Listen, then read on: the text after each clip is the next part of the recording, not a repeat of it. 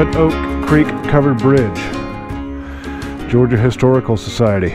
This bridge was built in the 1840s by a freed slave and noted bridge builder Horace King, 1807 to 1885. Constructed on the town lattice design, the bridge's web of planks crisscrossing at 45 to 60 degree angles are fastened at each intersection with a total of approximately 2,500 wooden pegs or trunnels.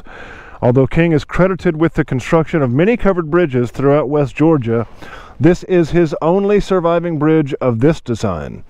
At 391 feet, including the approaches, this structure is the oldest and longest wooden covered bridge in Georgia.